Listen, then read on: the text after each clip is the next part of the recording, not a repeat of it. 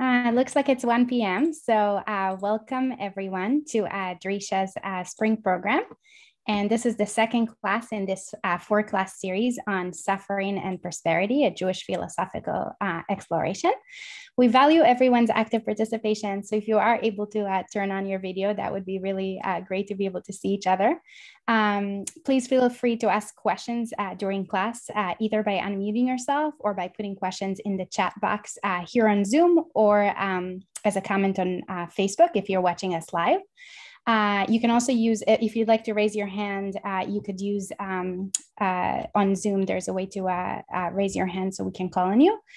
In today's lecture, we will turn to a number of proposed solutions to the problems of evil that place human beings in the center of the cosmos and creation. The so-called free will theodicy and soul-making theodicies, we will explore their philosophical cogency and their fit with the Jewish tradition. And with that, I'll turn this to Dr. Segal. Great, thank you so much. And welcome back to those who were here last week and to those who weren't here last week. Welcome. Okay, so as promised last time, and as Evie said, we're going to spend today's lecture and next week's lecture looking at some proposed solutions to the problem or problems of evil. As we noted last time, there are a number of problems that need to be addressed, and so we'll look at solutions that try to address at least one, if not more of them.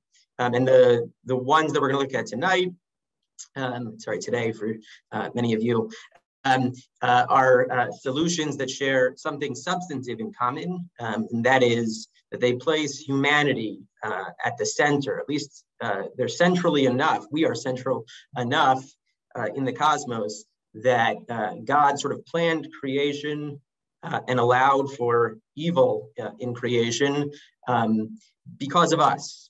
Right? That's what they share in common, the ones we're going to look at tonight and today, and that's going to make them different from the ones we see next week. But if there's going to be any solution at all, it's going to have a certain shape. There's going to have to be a certain assumption in the background. So I just want to put that out as a preliminary, and this is a preliminary both to today's discussion and to next week's discussion.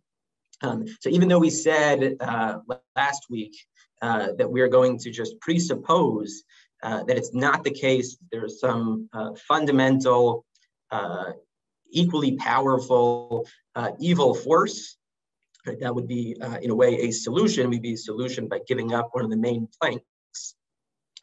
So we're not going to assume that there's that kind of constraint on God, and we're going to assume that the sole fundamental reality is God, and God is perfectly good. But if there's going to be any solution at all, it seems like we're going to have to assume that there are some constraints on God, right? At least some logical constraints on what God can do. That is, it's not true that God can do just anything. Okay, if we say, if I put forward some sort of situation or state of affairs, it doesn't automatically follow from God's being God and being almighty and omnipotent that he can bring that situation into being. Right? There might be certain situations that are just intrinsically impossible. And so God can't bring them about.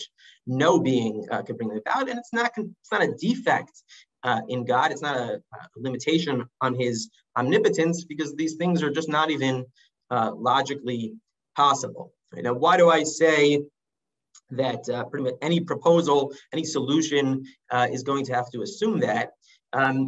Well, I see there are already questions in the chat. I think there are at least two reasons that that's going to be the case. Okay, and it's an interesting philosophical question how far you can get in proposing solutions without assuming it. But here are two reasons to think that you can't get very far, that you won't be able to propose a solution. One is that the form of every solution that we're going to see, and the form of every possible solution, it seems, is going to be something like God is justified in permitting evil or in permitting this evil in order to, and then you fill in the blank. Right? And the difference between the different proposals is going to be in how you fill in that blank.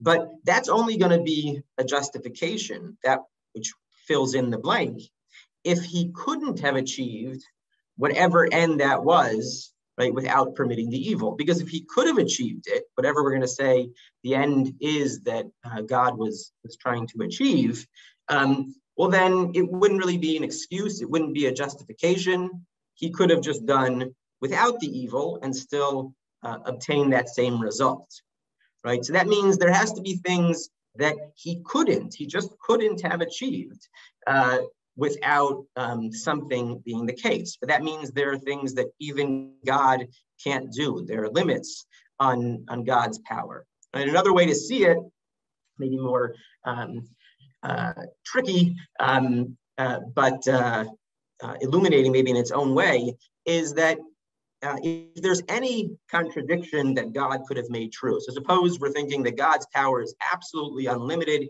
He could have made it the case for some claim or other that it's true and also not true. Right? So he could have made it the case that I exist, Aaron exists, and it's not the case that Aaron exists. That's an outright contradiction.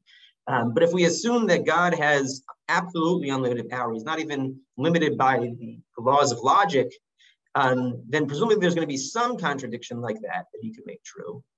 But on standard assumptions about logic, if that's the case, then he could have made any contradiction true. And if that's the case, then whatever answer we give, whatever proposal we would give, right, God could have made it the case that there is evil and also that there isn't evil.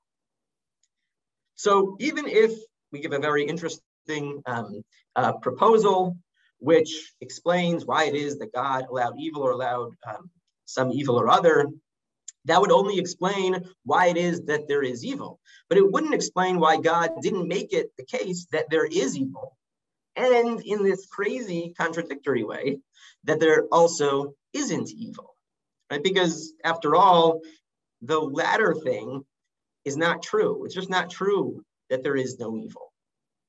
Okay, so in a nutshell, those are two reasons to think that there's going to have to be some sort of limit on God's power. It's a logical limit if there's going to be any hope of a solution at all. And the truth is that is certainly the dominant view among contemporary philosophers, among philosophers historically, and among Jewish thinkers historically. Okay, so I brought a passage from the Guide of the Perplexed from Maimonides, where he makes this point emphatically, and he even claims that no thinking man denies the truth of this maxim, okay, that there are certain things that are just impossible, and if they're impossible, period, then they're impossible even for God. It's true that most thinking people did not deny this, and most of the Jewish thinkers throughout history and Jewish philosophers concurred with Maimonides on this score. There are outliers, though. So especially among Hasidic thinkers, you do find exceptions to this consensus. You find those who claim that God could literally do anything. That is, even make a contradiction true. He could make something be both a square and a triangle at the very same time. He can make 2 + 2 = 5. It's absolutely unlimited. Okay, on the non-Jewish philosophical side, most famous in this regard is Descartes, who seems to endorse this position, René Descartes, who inaugurated modern philosophy. But he was sort of alone in that regard, and so too on the Jewish side. It's not very common to find. Like I said, among Hasidic thinkers who have it, here is a passage from Rav Nachman of Breslov, who is directly addressing Maimonides in his Guide of the Perplexed, and he quotes him and says, or he's quoted as saying, "I believe the Holy One, blessed be He, could make the triangle a square. For the ways of Hashem are hidden from us, and He is almighty, and nothing is beyond Him." Because he explicitly takes issue with Maimonides on this score and thinks that there are no limits, no logical limits even, to God's power. And if that's the case, there's very little hope of there being a theodicy, which might explain why Rav Nachman, I think, despaired of finding a theodicy. He thought the very question itself was a question that sort of brings one to the void. It emerges from the void, as he says, and pondering it brings you to the void. Doesn't seem to think that there's a solution to this problem, or the many problems of evil, that fits perfectly well with his position here, because no solution could be stated or be true. If he's right, that God could have made absolutely anything the case. Okay, so what we're going to assume for the most part, we're going to assume for the rest of these two lectures, today's and next week's, when we're discussing proposed solutions, that Maimonides and those who agree with him are correct, okay, and that there are going to be limits, at least the truths of logic impose limits even on God. Okay, but it's important to keep in mind that yes, that concession is being made, but Jewish thinkers and we should be hesitant to concede much more than that. So yes, we might grant that logical truths are beyond God's ability to change, to undo, but we're not going to want to include certain truths about, say, human psychology, contingent truths, or truths that appear to be contingent, could have been otherwise, right? Those are going to be things that God could have made otherwise. Okay, and so we should always be on guard, so to speak, when confronting a theodicy. I just heard that. Thank you. An answer to the problem of evil. We should always ask ourselves, well, does it satisfy this constraint that it doesn't assume any further limitations on God than the absolute necessities, right? The things that just couldn't have been otherwise, like the truths of logic and mathematics. If it assumes further limitations, then that would be a problem with the proposal. As we're going to see shortly, I think that's a significant problem with one of the proposals, okay, one of the main proposals. Okay, so let's now begin looking at the proposals, unless there are any questions on that. Any questions? Yes, if I may. Sure. Could we combine sort of different metaphors? Is it possible to assume, I mean, it's possible, but does it make sense to assume that that God shrunk himself, tzimtzum, into patterns of logic, that once God developed logic, God decided to shrink himself into following logic. So it's not that he couldn't do otherwise, but that for logic to make sense for logic to make sense and sort of gain credibility for God's intellectual creations, God made it impossible that he couldn't contradict logic. Right. So yeah, that's an excellent question, and that kind of view may actually be the view that Descartes held, the philosopher I mentioned earlier, and some Jewish thinkers and more generally religious thinkers suggest something like that when it comes to the problem of evil. So they say something very much along the lines that you're saying, that you don't really need to assume that God is constrained by logic. You just have to assume that God chose to be so constrained by logic. But the question then can be pushed further, right? If that's what one says, well, why did he need to constrain himself in that way? Like what did he do that for? And then, there could be all sorts of answers. Like it sounded like you were suggesting that he needed to do that so that we creatures sort of give logic credibility. Right. But then we then ask the follow-up question, right? Well, could he have achieved that aim of his without constricting himself? And if so, he didn't need to constrict himself. Or Could he not have achieved that aim without constricting himself? And now we're back to assuming that there's something that's impossible, right? Something that he couldn't have done. He couldn't have simultaneously achieved whatever aim it is he hoped to achieve by so constricting himself and not constricting himself, right? So it seems to me that just pushes the question back. As interesting a suggestion as it is, and it may all be true, but in terms of making it possible to give a theodicy, it seems like it doesn't allow, ultimately, for the giving of an answer to the problems of evil. Okay, but yeah, very good question. Okay, so now, if there are no other questions about that, let's move on to... I think Chaya has a question, right? Yeah. Sorry. Chaya, go ahead and unmute. Oh, yes, okay, now I see. Hi. Sorry. Hi. Sorry, just in what you just said just now. Yeah. Wouldn't that kind of basically present a problem for any time God does anything? Because God, if God's omnipotent, God could have done it in a better way. And like anytime we talk about God making a compromise, or really even something that doesn't feature a compromise, like it just feels like a bit of like a logical like word game almost. Like anytime God does anything, God could have done it better, because God could do anything, which includes better than what he did. So isn't that kind of just like a theological problem with God doing anything? I don't know if I'm making sense, but no, you're making a lot of sense, and it's a fantastic question.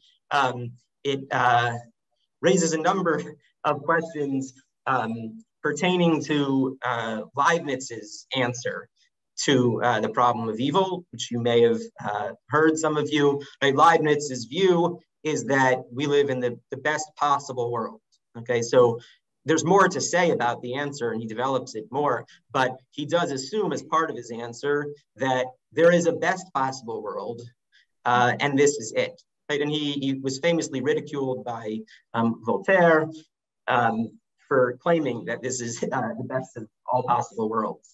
But it seems to me that it's hard to ridicule someone for that. I mean, this is stuff that may be well beyond our ken. Maybe this is the best of all possible worlds. Maybe it isn't. It's very hard to know. So putting it out there as a suggestion doesn't seem to be ludicrous. Now, if he's right, and this is the best of all possible worlds, then the answer to your question, why God didn't do better, is that he couldn't have done any better, right? So then you have necessity constraining God, right? In the way that we were just saying, that we're going to assume that God is constrained by what's intrinsically impossible. So if this is just the best there could possibly be, then it's no complaint of any sort, right? The guy could have done better, because he couldn't have done better if there's nothing better to do. If this isn't the best of all possible worlds, the complaint might get off the ground, depending on a number of things, one of which is whether there is a best possible world at all, right? So you might think for any possible world, you can make it better. I think that's what you were assuming. You can just add some good things somewhere, add another pocket where some really good things are going on, and you thereby make the world even better. Okay, if that's true, it means there isn't any best possible world. It's like, someone saying, what's the highest number? There is no highest number. For every number, there's a higher one. This would be the same kind of thing. For every possible world, there would be a better one, right? And so then, while it's true that God could have done better, no matter what he did, he could have done better, it might also be true that you can't really complain about that, okay? As long as he got to some sort of minimal threshold of goodness, you can't fault God for not creating the best possible world, not because he did in this case, but because there isn't any best possible world. And now again, this is a necessity, right? It's just a necessary truth.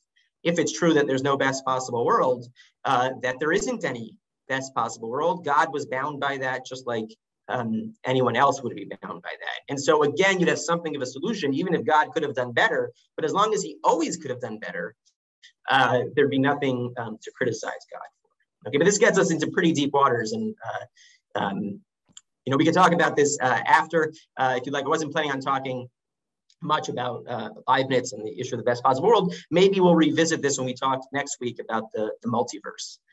All right. Okay, so now, if there are no questions, let's jump into the first theodicy, a theodicy that, like I said, assumes that human beings have a central role and a central place in the cosmos and in creation, so central that it actually shaped how God created the world, what he chose to do, sort of the arena that he chose to make, and then the evils that he allowed. Okay, and this is the first one we're going to look at is what's called a soul-making theodicy. It's the first one we're going to look at because I think it's sort of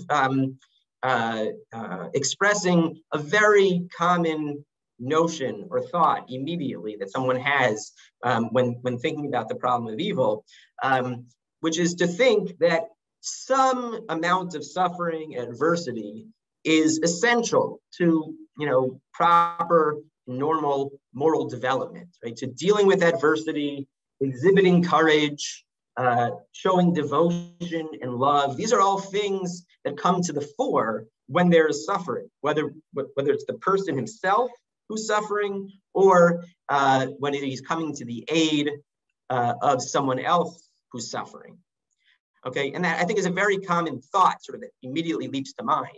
And some philosophers try to make this into a full-blown theodicy, a word that we keep on using, right? A defense of God.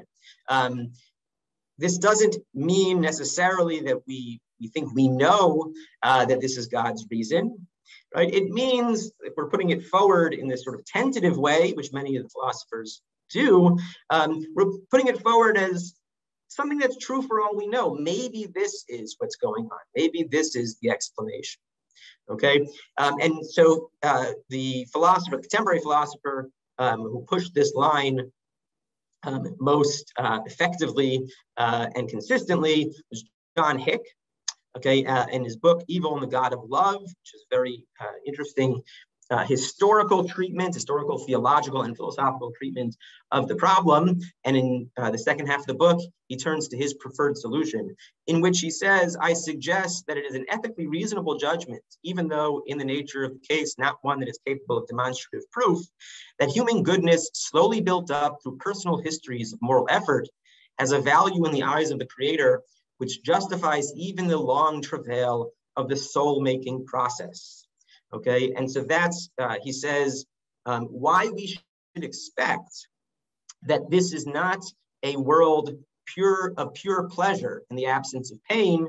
It is rather a place of soul making, as he says in the next piece. If then there's any true analogy between God's purpose for his human creatures and the purpose of loving and wise parents for their children. So he builds heavily on an analogy between the divine human relationship and the parent-child relationship. If we take that seriously, he says, we have to recognize that the presence of pleasure and the absence of pain cannot be the supreme and overriding end for which the world exists. Rather, this world must be a place for soul making. And its value is to be judged not primarily by the quantity of pleasure and pain occurring in it at any particular moment, but by its fitness for its primary purpose, the purpose of soul making, okay, which he takes from a letter, Veil of Soul Making, takes from a letter from Keats. So that's in a nutshell, okay, what the soul-making theodicy says. It says that there has to be, God created the world in a sort of imperfect state where there's going to invariably be suffering and pain and adversity, because otherwise there'd be no room for soul-making. There'd be no room for this kind of moral development, okay? And so God had, in order to allow for the moral development, in order to allow for the soul making, God had to put us in this situation in which there were imperfections and pain and suffering so that human beings could hopefully respond appropriately and in a way that developed themselves morally. Okay, now in a second, we're going to turn to some midrashic sources that sort of resonate with this. Maybe some of them are familiar, maybe they spring to mind, but just in the way he's formulated it in this passage, we should already note that there is, I think, at least a prima facie difficulty, right? Which is that, remember, God is limited, if he is, only by sort of the absolute necessities, things like logic, mathematics, but not the truths of human psychology. So if God could have made human character in such a way that we would develop in the preferred direction, again, even if you think there's a value in developing, but say God could have created us so that we naturally develop in this way, even without the prodding of evil and adversity and suffering, right, then it seems like that prod, then that arena is again gratuitous. It's not necessary. God didn't have to put us in this place. He could have just made us very differently. It's true that given the way he's made us, he's going to also have to put us in this place of soul making, which includes evil. But if he had made us differently, maybe he could have achieved this aim of creating beings who develop morally due to their own personal histories, even of moral effort, but without having had to respond to evil, suffering, and pain. That's a prima facie difficulty, which I'm going to want to revisit shortly when we get to some of the Jewish sources, which is what we're going to do right now. Okay, we're going to turn to some of the Jewish sources that maybe spring to mind for some of us when we hear this approach from John Hick.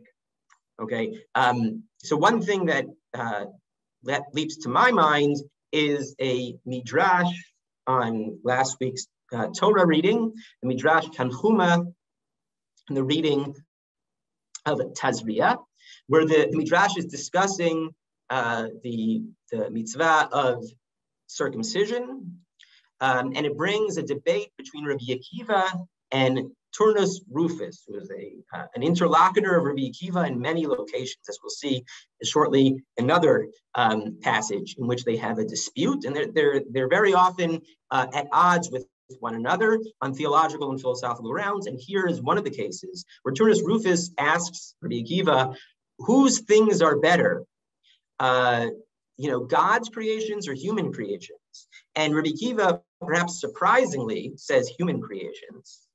And then reveals to us, the Midrash reveals to us, that Rabbi Akiva sort of wanted to preempt the next question. He knew where Turnus Rufus was going with this, right? Because Turnus Rufus asked, well, why do you circumcise? Right? Why don't you just leave things as God made them? And Rabbi Akiva says, aha, I got you, right? I anticipated your question. The works of man are more beautiful than the ones of the Holy One, blessed be he. Okay, so we are, in a sense, improving reality. We're improving the creation that God gave us. But it seems like Turnus Rufus also anticipated Rabbi Akiva and maybe set him up. Because then he asked the follow-up question, which is, well, okay, that's, you can say that. You can say that our works are more beautiful. But you, Rabbi Akiva, presumably agree that God could have done it this way, right? He could have done anything. He could have made us so that all human males were born already circumcised. Why didn't he do that? And so Rabbi Akiva answers him. This is a wonderful passage. Rabbi Akiva said to him, and why does his umbilical cord come out on him? Does not his mother cut his umbilical cord? So why does he not come out circumcised? Because the Holy One, blessed be he, only gave Israel the commandments in order to purify them. Therefore, David said, the word of the Lord is pure. In Hebrew, that God gave the commandments that tzaref bahen et habriot, as it appears in another midrash. Now, it's very important to note that here we have not just a theology of mitzvot. This is a theology of mitzvot that became very famous through the work of Nachmanides. Okay, Nachmanides adopted this as maybe his primary explanation for why God gave mitzvot at all. Why did he give us commandments? And his answer is, L'tzaref bahen et habriot. It's in order to shape and form humanity, right, in a positive direction. But here we have this not just as a theology of mitzvot.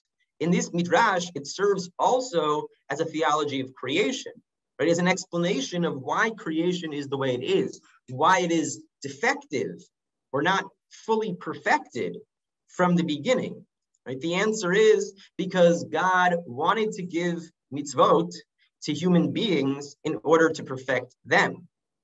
Right? So if we translate this into Hickeyan terms, it seems very natural to translate it that way. Right? Rabbi Akiva seems to be saying, God put us in a place of soul making.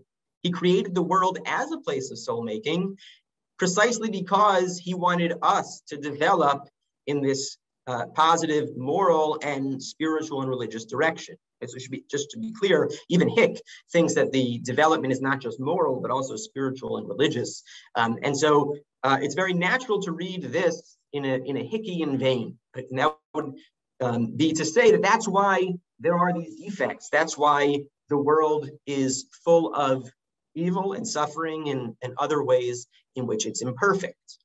And if you read it that way, another passage comes to mind, another passage in which you have Turnus Rufus and Rabbi Akiva having a debate. It's very natural to think of these two passages together, especially if you've given this Hickeyan interpretation of the first one. And some scholars, there's an article, an old article by the late Isidore Twersky, in which he just, in passing, seems to assume that you have this very same debate going on in that passage that we've just read. And in this passage that we're about to see, a passage in the Talmud in Baba Batra, where here we have a discussion not of the fact that people are born uncircumcised, but of genuine adversity and suffering.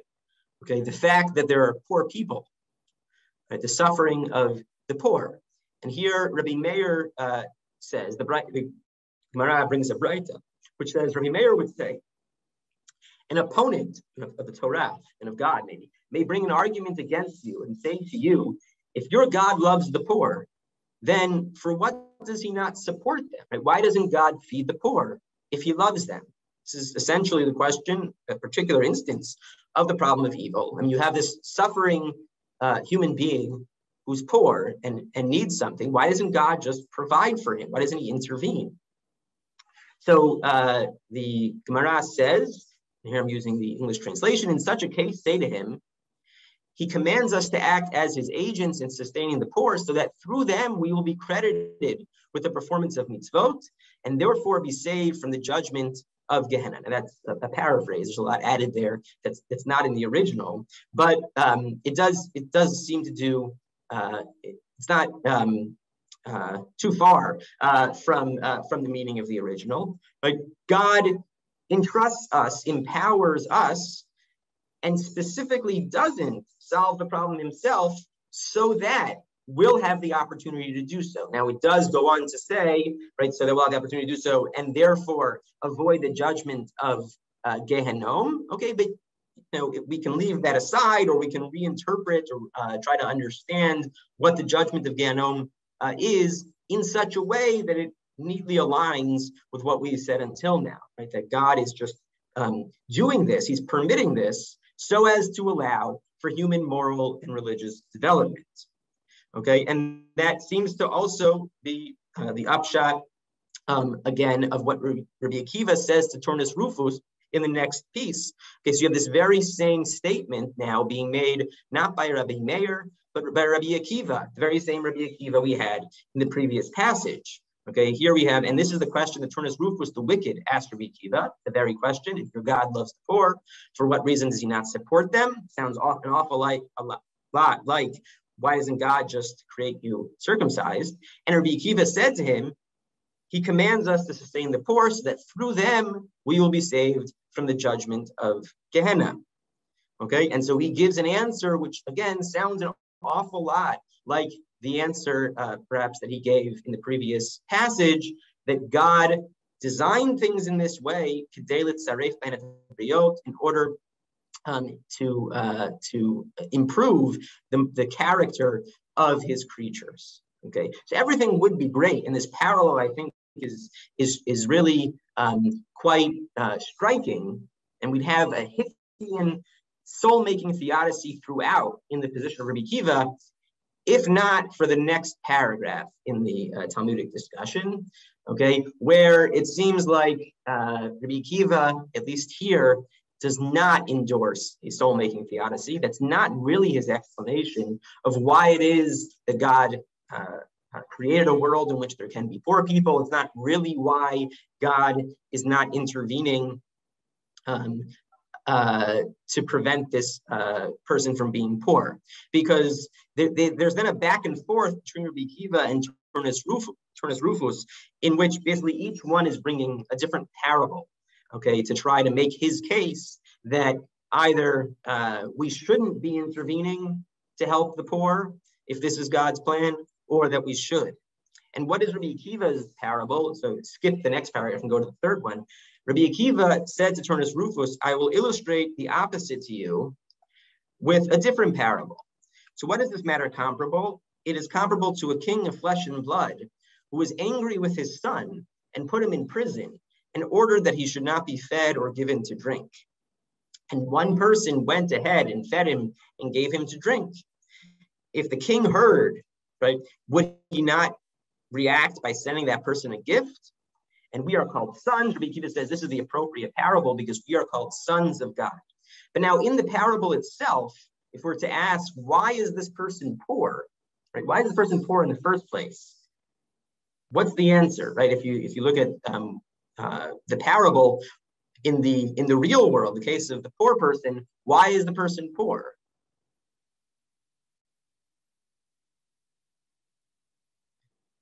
I mean, according to the parable, the king of flesh and blood was angry. He was angry with his son. Apparently, the son had done something that warranted this anger, and so he put him in prison, right? And also ordered that he should not be fed or given to drink. Now, of course, Rabbi Akiva's point is that despite the fact that God has made the person poor, God is not upset if we step in then and, in fact, go ahead and feed the poor. God, in some sense, wants us to violate his stated will, right? He says, no, you're not allowed to eat and drink, but he really deep down wants us to intervene and feed the poor person. But if you ask yourself, why is the person poor? It's not in order so that we'll have the opportunity to grow and have the opportunity to give this person what he needs.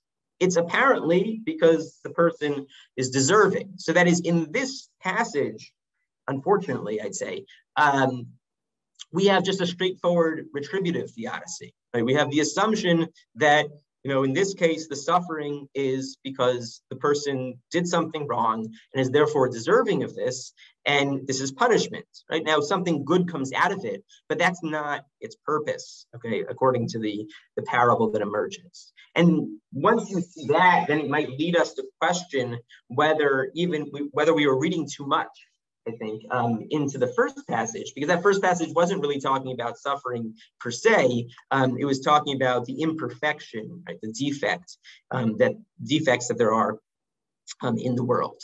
Okay, we are a little short on time, so I'm gonna maybe not do all of these sources, but I do want to look now at the passage that, although it doesn't use the terminology explicitly, has been interpreted by a number of later religious thinkers as endorsing something like a soul-making theodicy, and maybe one that even has advantages over the version that Hick puts forward. Okay, this is the passage in Brachot 5a.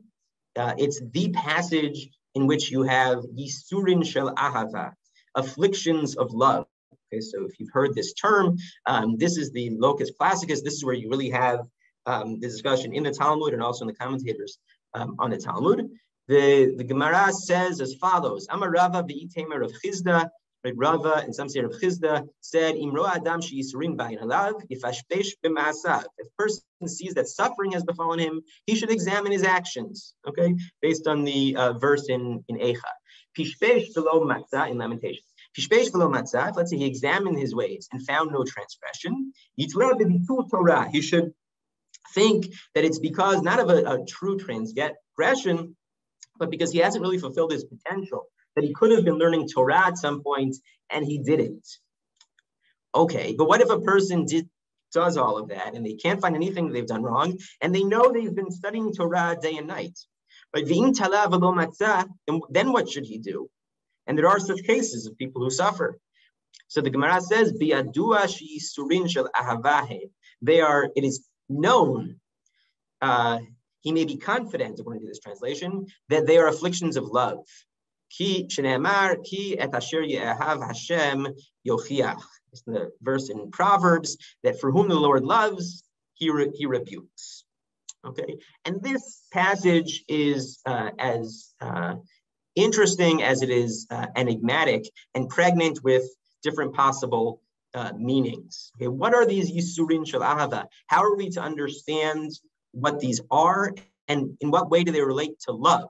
But how are they in some way related to love? So one interpretation, which is, I'll just say it right now, it's a difficult interpretation, and Rambam took issue with it, criticized it harshly. But this is the one that Rashi, right there on that passage, he puts forward, as does Saadia Gaon, or at least on the simple reading of Saadia Gaon, puts forward the interpretation of Yisurin Shel Ahava, that these are things that afflictions that God brings on a person in this world without any transgression at all, any prior transgression, in order to give them greater reward in the next world. Okay. Now you might think that problematic for a number of reasons, and I think you'd be right. I think there are a number of problems with this approach. The problem that seems to bother the Rambam in the guide is that he thinks this makes God unjust. Right? That even a human being who is just sort of kind of good, you wouldn't think that they would do this. Certainly not to someone that they love, but to inflict suffering in order to then bring some good to them. I mean, suppose they were only willing to bestow a gift if they could first inflict suffering. Well, I mean, what right do you have to do that? It's not like you're preventing some suffering that would have otherwise occurred. This is like an added bonus. So who are you to decide that you're going to inflict suffering so that you could then give them this added bonus? Okay, and so Rambam really does not like this, as several other philosophers object in the same way. We'll get back to yet another problem in just a moment after we look at another position, one of the positions that Rav Yosef Albo, the 15th century Jewish philosopher that we saw last time actually in Sefer Yikarim, he gives a number of interpretations, but one of them is he says that it's basically, it's a test, a nisayon, but one that is so that others can see that this person who they thought was righteous really is serving God out of love. And he's willing to serve God whether in suffering or in tranquility, right? Which, for those who are familiar with the book of Job, sounds awfully lot like what's going on in the book of Job, right? The Satan challenges God and says, maybe Job is not truly, serving you out of love, and he wouldn't do so if he were suffering. And so he puts him through this nisayon. What's interesting in Albo's suggestion here is that it's for the benefit of others. Okay, the whole point, according to Yosef Albo, is so that others will see that this person really is righteous, and that's why he was prospering. Okay, but now this suggestion, along with the suggestion that Rashi made, they both suffer from a different problem, which is the problem I noted at the outset. I said we should be on guard against sort of allowing too much to be necessary, too much to constrain God. It seems like we're not being imaginative enough if we're allowing these as theodicies. Okay, what I mean by that is, well, God maybe chooses, let's say, to inflict some suffering on the person in this world so that he can bestow more reward in the next world. Well, maybe that was his aim, maybe that was his reason, but we'd have to ask, wasn't it gratuitous? Right? Set aside the first issue we raised, but whether that's just, even if it is absolutely necessary. The question is, how is that necessary? Why couldn't God, if he wanted to, have just been beneficent and given this person extra reward without having suffered. Right? There doesn't seem to be any essential connection between the suffering and the extra reward. Right? And the same thing, which is what the Rabbi Shua Fak in his Peo Shua, what he says in response to Rashi. The same thing is true, I think, about the view we've just seen in Rav Yosef Albo, that God could have achieved this aim of making it known to others that this person is truly righteous, even without putting him through this test. I mean, God has many ways, presumably, many means at his disposal through which he could have made this clear to others. So we haven't really given a good theodicy or even a defense if we haven't explained why this is necessary. What we need is something that bears an essential or necessary connection to the suffering itself. Okay, and that brings us to a number of other versions of the soul-making theodicy. I'll just mention them I'll mention them quickly without reading them inside in the interest of time. Rav Yosef Albo brings another interpretation in which he suggests that the purpose of Yisurin Shel Ahava, again, it's not a punishment if it's Yisurin Shel Ahava, according to this, but the purpose is so that the person who responds in a devoted way, a loving way to God, even amidst the suffering, is actually manifesting his disposition to follow God in the midst of suffering, as opposed to that disposition or tendency remaining latent. And that all by itself, he claims, he argues, and I think it's somewhat plausible, is of value. That is, God wants us to actually be courageous and be altruistic, and when it comes to our relationship with God, be devoted. Okay, be devoted in the sense of that devotion actually manifesting itself, rather than just being such, having the disposition that we would follow God even in the midst of suffering. Okay, and that's one answer that really does create an essential tie between the suffering and the purpose that God is trying to achieve.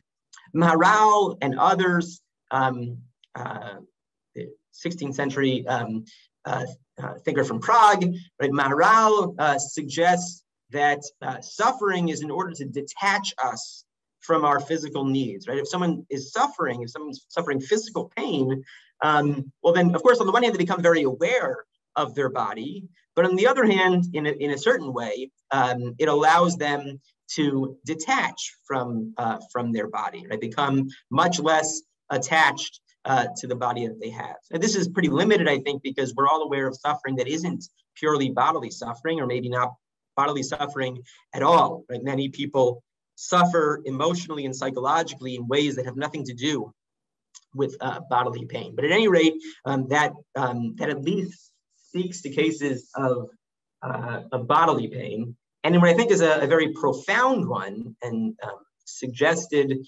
by an article by Michael Harris, where he develops at much greater length what he calls a divine intimacy theodicy, like that the purpose of suffering is so that we're intimate with God, sort of maybe a specification of a soul-making theodicy. And in that vein, Rabbi Soloveitchik, in his book Out of the Whirlwind, wholly dedicated to the issue of evil and suffering, he quite profoundly, I think, suggests that sorrow and suffering leads inexorably to a feeling of loneliness. There might be cases, I suppose, in which there's communal suffering and then it can maybe bring people together. But very often, maybe usually, suffering makes a person feel lonely, makes them feel like, the natural question is, why me? Right? It seems like I'm, in a way, alone in this suffering. And what Rabbi Soloveitchik claims or suggests here at the end is that he says, this realization brings to an abrupt end the feeling of togetherness. I stand before God. No one else is beside me. A lonely being meeting the loneliest being in utter seclusion is a traumatic, but also a great experience. Okay, he thinks that this is an instance of a revelation, a possibility for actual intimacy with the divine, Okay, that's a reason to think of this as Yisurin Shel Ava. It's a way in which love, mutual love between man and God can be consummated. A person can't relate to God and his loneliness until he actually feels the loneliness that accompanies suffering. Right? At the very least, loneliness itself is an instance of suffering. And here we have a genuinely essential connection, a logical connection. Right? If someone is going to so to speak, empathize with God and understand what it's like to be lonely in that way, he's going to have to be lonely, right? And that all by itself is going to be painful, right? And so that's built in to the aim that God has. Okay. Now, what are we to say about this theodicy overall? Well, the main problem is what Hick calls dysteleological suffering. That is, suffering that doesn't have a teleology because, let's say, by dint of circumstance or who it is, let's say a very young child, and no one else is impacted or can be impacted positively by it. Right? It seems to be useless. It seems not to serve any purpose of soul making at all in cases like that. Right? And it seems like it couldn't serve any purpose of soul making in cases like that. Now, possibly, and Hick goes in this direction, you might have to think to broaden our horizons, think beyond this life. And several Jewish thinkers did, in fact, go in that direction, combining a soul-making theodicy with something like reincarnation, okay, which may sound weird to some of us, but it's a view that's not fringe. Okay, it appears and reappears throughout the history of Jewish thought, and Rav Moshe Chaim Luzzatto takes this position. He combines a soul-making theodicy with reincarnation, so you can't just look at how far someone got in this life, right? But even that's only going to take us so far. I mean, cases where it doesn't move the person, the child, forward in the slightest, but it doesn't seem like it matters that there's going to be more opportunity in some other life. That doesn't explain why in the course of this life there was this suffering which was completely dysteleological, which didn't serve any purpose at all.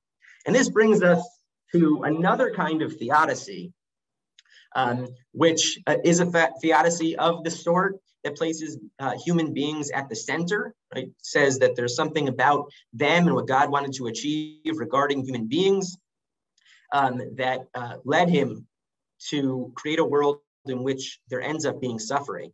But rather than say that God created a sort of an imperfect world to push human beings in a certain direction, this theodicy suggests that God created the world and human beings with some great gift.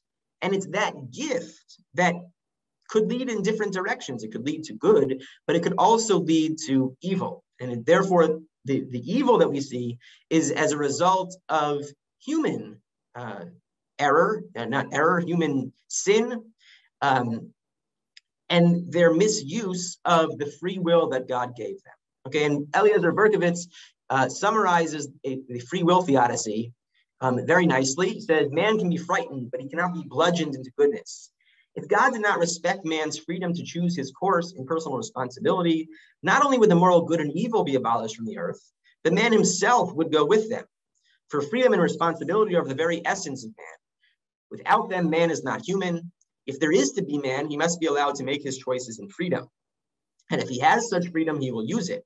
Using it, he will often use it wrongly. He will decide for the wrong alternative. As he does so, there will be suffering for the innocent.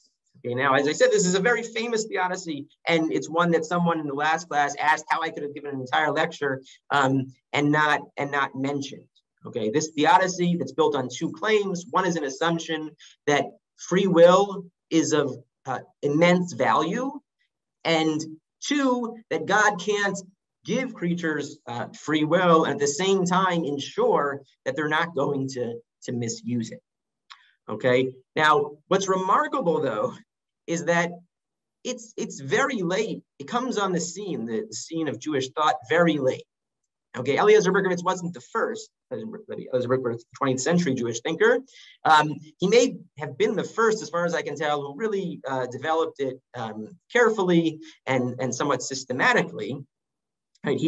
His precedent is, I'd say, very creative, but I think pretty weak. Okay, I mean, he gives a very nice creative reading of a verse in Isaiah.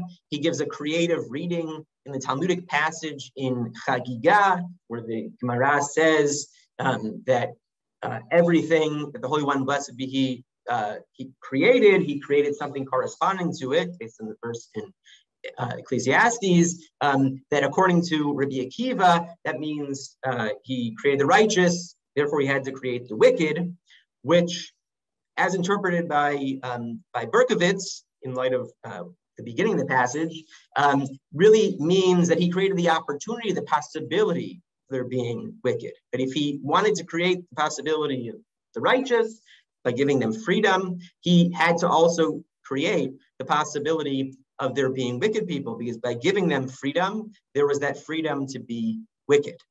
Right? But this is, I mean, I think it's fair to say this is a slender read.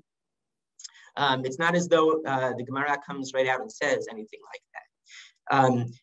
I think the first time you really have anything like a free will theodicy in Jewish thought is in Rabbi Moshe Chaim Luzzatto. I might be wrong, but as far as I know, in the 18th century. And we'll see in a moment how he develops it. But I think the question is, well, why did it take so long? Why is this theodicy not found much earlier? I mean, the Babylonian Talmud has a bunch of different theodicies. Why not this one? And I think I'll make a number of suggestions. The final suggestion, though, will call into question more generally these types of theodicy. I realize we only have 3 minutes. So in the interest of time, I'm just going to enumerate what I think might be the reasons why it didn't appear. One is that it's actually much more controversial. The assumptions I've mentioned are much more controversial than I made them out to be. Right? The assumption that free will is of such immense value is not universally held. It is not universally held among Jewish thinkers. Okay, here's Nachmanides in Bereshit, who maintains that the world was created, mankind was created without free will, and will eventually revert back to that Edenic state of not having free will, because that's really the ideal. We only got free will when we ate from the tree of knowledge. And he says explicitly that the granting of free will, the receiving of free will, on the one hand, it's a godlike attribute, but as far as man is concerned, it is bad, because through it, he has a will and desire. Right? It's not obvious that freedom per se is good if it's freedom that can and will be used for bad things. It's also controversial that it's not possible to give man freedom and for God to ensure that things will go well. Throughout the history of philosophy, a position known as compatibilism has been, I think, the dominant one, maybe up until the last half century. But throughout much of the prior 300 years, the position that says that determinism is fully compatible with free will is actually the dominant position. And even among Jewish thinkers, you certainly find defenses of that. Some think Maimonides held that, although I don't think so. But you can certainly find that among Jewish thinkers. If that's true, if compatibilism is true, then again, we don't really have a good theodicy, because God could have achieved the great good of freedom and still ensured that things would go right. Another suggestion would be that sort of God took too much of a risk. Like, here's like a dilemma. Either God knew what the free creatures he was creating would do, or he didn't. If he did, then it seems like he could have just picked the creatures who were going to only do good things. And if he didn't, it seems like he was taking too much of a risk. Right? He was taking a very big risk. They could have done and ended up doing truly atrocious things. Now here, there's what to talk about, because it could very well be that the value of free will is found not only in freely chosen freely made good choices, but maybe even, well, in the very possession of freedom. That's how Mayor Simcha of Dvinsk seems to think. But also maybe even in the free bad choices. And here's where we find Rav Moshe Chaim Luzzatto giving something of a theodicy. I recognize we're out of time. I will wrap this up in 1 minute. Okay, Rav Moshe Chaim Luzzatto's theodicy is that God gives man freedom because his ultimate aim is to reveal his unity in the world. And so he wants it to be the case that either man follows God's will, in which way it shows that God's will is manifest, or if they violate God's will, they disobey, that God ultimately defeats that. And thereby, again, God's unity is manifest in the universe. Right now, in this way of seeing things, free bad choices maybe aren't equally valuable, but they're also of value, even if it's only incremental value. Okay, and so maybe that addresses that concern. Okay, now the biggest problem is the limitation on the free will theodicy, because, well, there are all sorts of things like earthquakes and hurricanes that don't seem to be the product of human action. So here, usually the free will theodicy is supplemented with a natural law theodicy. The idea is we couldn't really be free if we couldn't predict where our actions would lead, right? What would happen if we tried to stand up? So you need laws of nature. And laws of nature, if they take their course, they can also create evils. And this is something you do find in Talmudic sources, in Moed Katan and Avodah Zarah. Okay, I'm going to skip those. So maybe all of those problems can be dealt with. But what is the real problem, I think, and the real reason that it makes such a late appearance and it's not such a prominent theodicy, is that I think there's a more general tension in theodicies of greatness, as I've been calling them, which include the soul-making theodicy and the free will theodicy, which is that by their very nature, they have to assume that there's something extremely valuable and important about human beings. They play a central role in the cosmos. And if you think that, you presumably think that about each and every individual human being. But then also by their very nature, they take this global perspective where they think, okay, maybe we have to sacrifice a person here, 1,000 people there, 1,000,000 people there, in order to achieve this great aim. But no one who placed tremendous value on each and every individual human being could possibly reason just like that, right? Only in that global way. They would have to reason on an individual level. That is what Marilyn Adams claims, and you can read it at your leisure here. It's the last source, but I think it's also what's alluded to in the Midrash, with which I'll finish. The Midrash in Shemot Rabbah says, "V'hatzel lo hitalta et amecha." Right, you have not saved your nation. This is Moses after going to Pharaoh, and as a result, things are only made worse. The verse uses the word v'hatzel, saved, twice. So how are we to understand that? Rabbi Shmuel says, as usual, Rabbi Shmuel doesn't make much of this and says it just means certainty, right? Verily, it is evident that you haven't saved. Rabbi Kiva makes a lot of the double usage. He says, I know you're going to save them.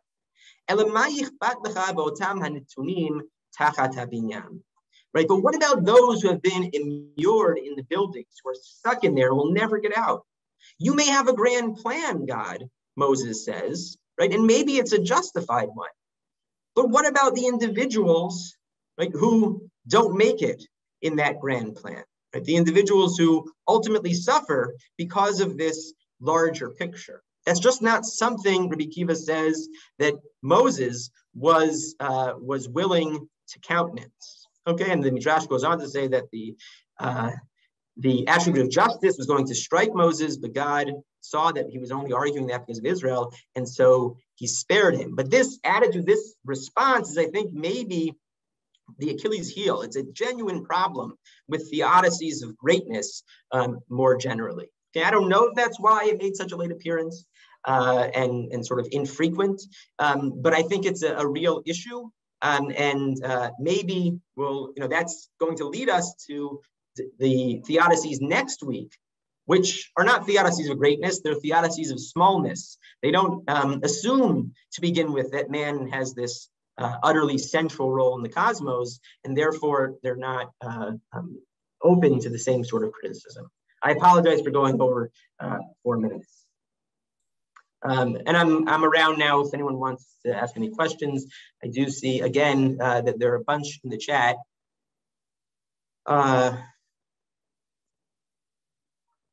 It's going to be, again, a little hard for me to know what was each one was.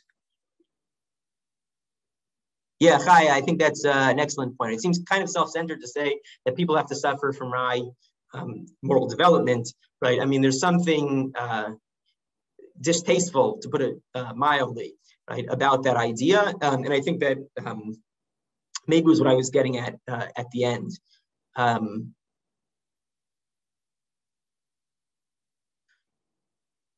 Okay, yeah, anyone can feel free to unmute, ask questions. I'm happy to stick around. Thank you very much.